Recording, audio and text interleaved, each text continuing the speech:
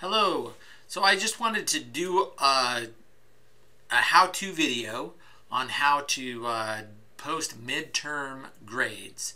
So for any adjuncts or any other people that may need to know how to do this, right? So let me go ahead and walk you through this. So what you need to do is you need to go to your MyTVCC login, okay?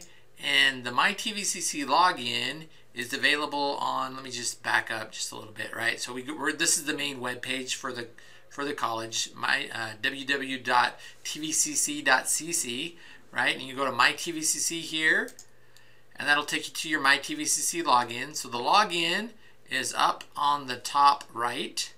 You're going to want to put in your ID and your password, and click login. And then you're going to go to faculty, okay? So under faculty, you're going to be able to see your classes here. So if we're getting later into the term, beyond advising and that type of a thing, typically the next term will show up, right? Not the current term. So if you're doing current term grades, then what you can do to flip over is you can hit view details here. And you're going to want to select the correct term. So we're in fall term now, and so if I was going to want to go in and do fall term grades, I can do that and hit search. And then my fall term classes are going to come up. And then what I'm going to want to do is I'm going to want to go to the class that I want to put grades in for. So let's say, for example, I want to go to BA 280, Cooperative Work Experience, and I'm going to do BA 280 03. Right, so I'm going to go here, I'm going to, in the select area, I'm going to go ahead and select grade entry. So the grade entry will take me to this screen where I can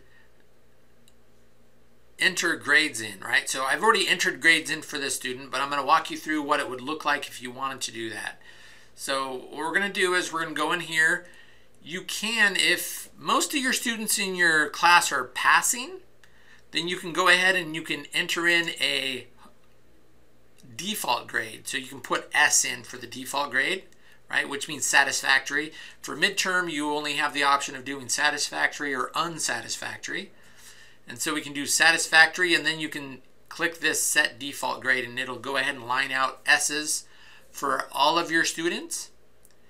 Okay.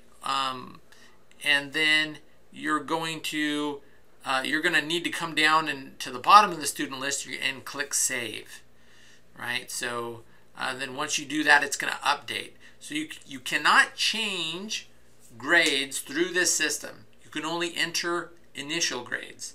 To change the grade, what you need to do is you need to get a change grade form and submit that. So if you make a mistake here and you're like, oh, I put a wrong grade in, you can go and get the grade change form and fill that out, and you need to send that to your department chair, and the department chair will then send it on to the vice president of academics, and then it'll hit the it'll go on then from there to the registrar's office to be recorded.